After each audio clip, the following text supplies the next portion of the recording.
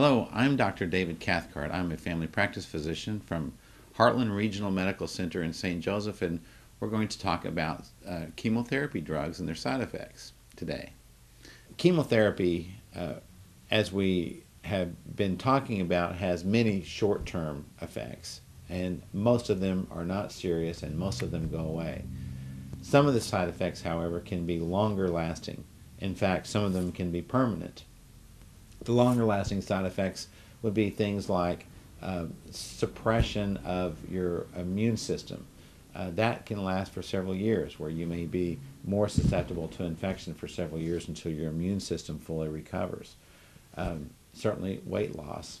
Weight loss can last for some period of time until your appetite starts to pick back up. Hair loss is something that can also last for some period of time until the side effects of the chemotherapy are completely out of your system.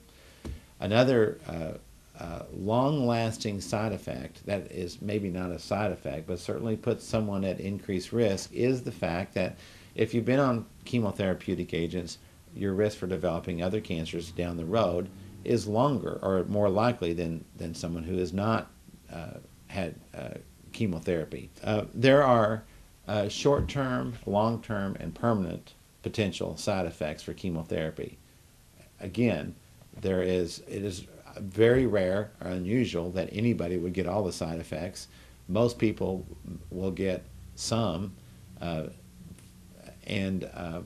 these side effects are most all of them will go away given some time, or at least reduce in severity, and almost all of them have some sort of treatment that will help minimize symptoms in the event that you do have long-term side effects. This is Dr. Cathcart talking about the long-term side effects of chemotherapy. Okay.